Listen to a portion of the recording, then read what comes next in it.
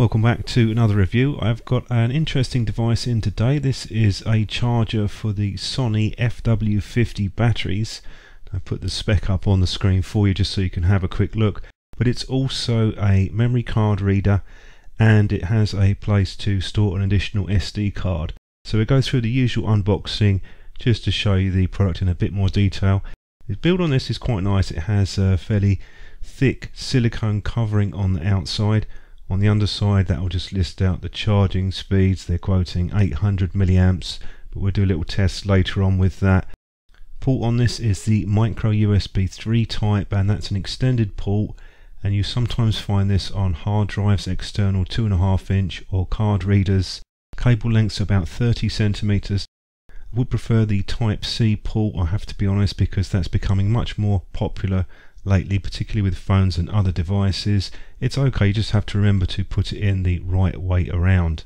There is another thing that you can do with this type B port, and that is use a normal micro USB cable, but micro USB is USB 2. It won't make any difference for the charging, but your speeds will be slower, and that means they'll top out around about 30 megabytes a second, so it's going to be quite a bit slower, but it's still usable. So apart from that small point, the build overall feels quite nice. The top section here, you can hold an SD card, click that into place quite firmly. Only thing I'd say on this is the good quality cards, no problem at all, but if you flimsy cards, it does require a bit of pressure.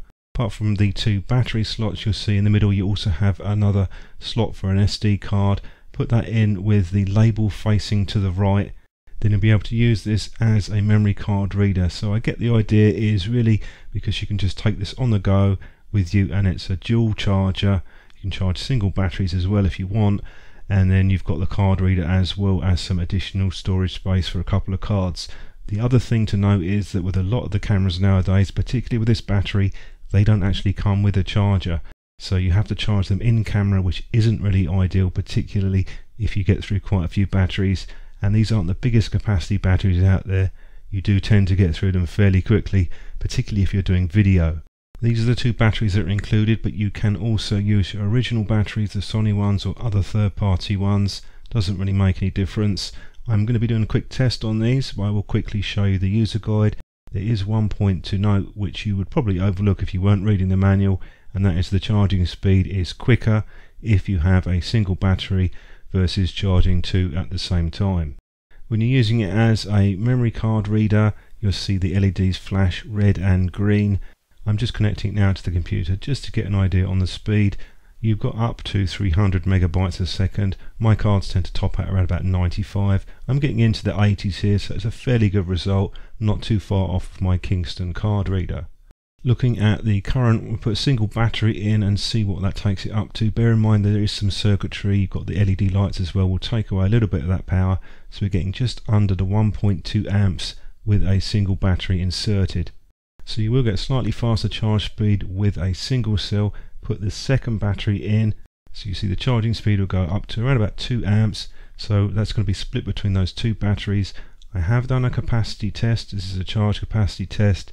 So on the first battery, that took 1 hour 27 minutes and came in just under the 1000 milliamp hours, just a touch under the quoted capacity.